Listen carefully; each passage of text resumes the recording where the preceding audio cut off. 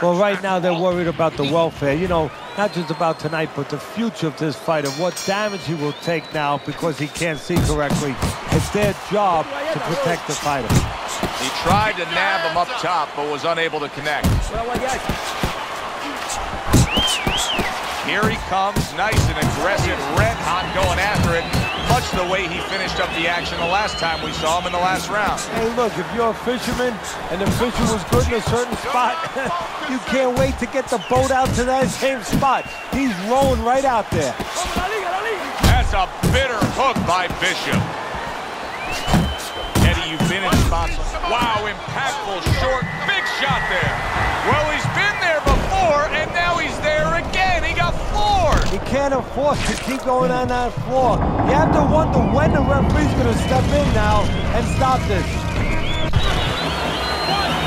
2, 3, 4, 5, 6, 7, 8, 9. There's just no quitting this guy.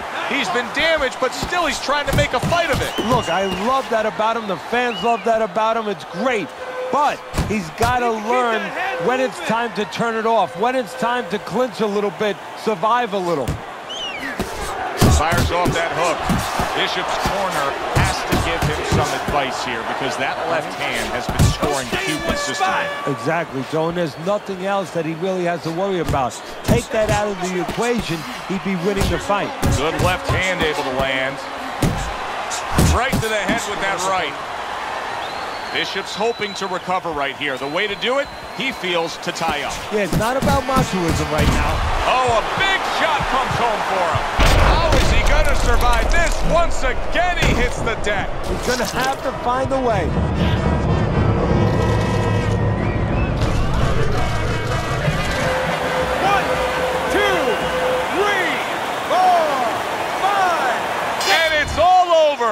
Manfredo's power just much too much for his opponent. Another knockout for him.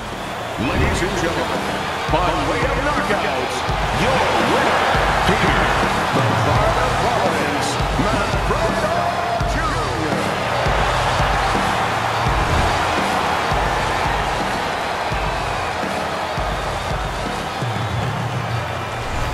I don't know why we're always so